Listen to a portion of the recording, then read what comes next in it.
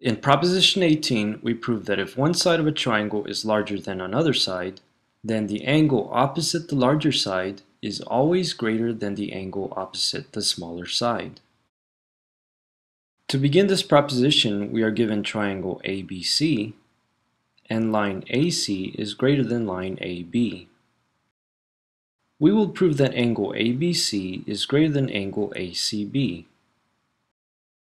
First, with line AC and line AB, we apply proposition 3, so that line AB is congruent to line AD. Next, we create line BD with postulate 1. Now, since triangle ABD has two sides that are congruent, then by proposition 5, angle ABD is congruent to angle ADB. Next, looking at angle ABC, by axiom 5, it is greater than angle ABD. Since we also have that angle ABD is congruent to angle ADB, then by axiom 5, angle ABC is greater than angle ADB.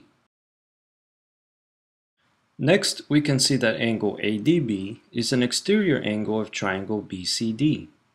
So, by proposition 16, angle ADB is greater than the opposite interior angle BCA. Now, since we also have that angle ABC is greater than angle ADB, then we must have that angle ABC is greater than angle BCA. And therefore, we have proven that the angle opposite the larger side is greater than the angle opposite the smaller side.